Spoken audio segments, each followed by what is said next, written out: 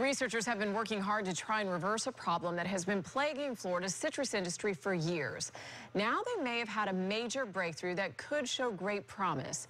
News Channel 8's Josh Thomas joins us now live in Lakeland. Josh?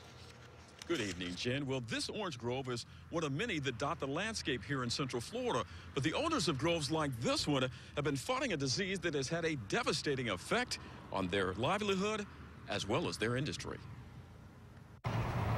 Citrus growers across Florida have been fighting a disease that's been killing their trees for years.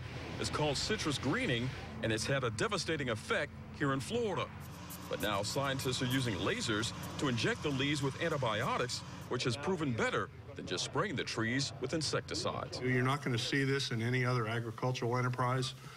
We're making headway, and ultimately we're going to have a stable system followed by replanting that will restore this industry. Citrus growers hope to be able to use the new technology as soon as this March. Larry Black is a fifth-generation citrus grower and can't wait to use it on his crops. There's no silver bullet, but this is an important a turning point for the industry to have these bactericides and the potential for more efficient delivery of those bactericides into the plant. Millions of citrus trees have been killed by the disease, and it could end up reducing Florida's citrus production to its lowest level in years.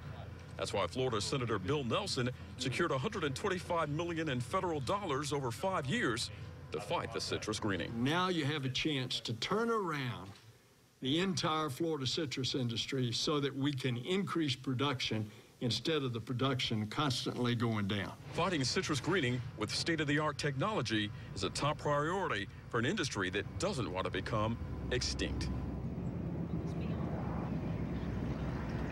Now, to give you an idea of why this is so important to citrus growers, the industry expects to produce 69 million boxes of produce this year alone. But when you compare it to just 10 years ago, it was 240 million. So you can see that for them, time is of the essence.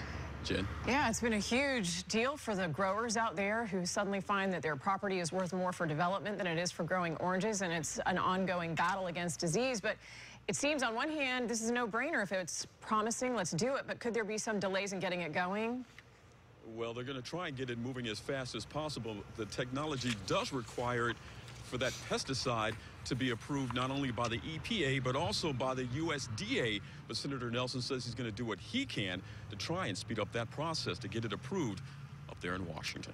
There's always some bureaucratic red tape. Josh Thomas, live in Lakeland for us tonight. Thank you, Josh.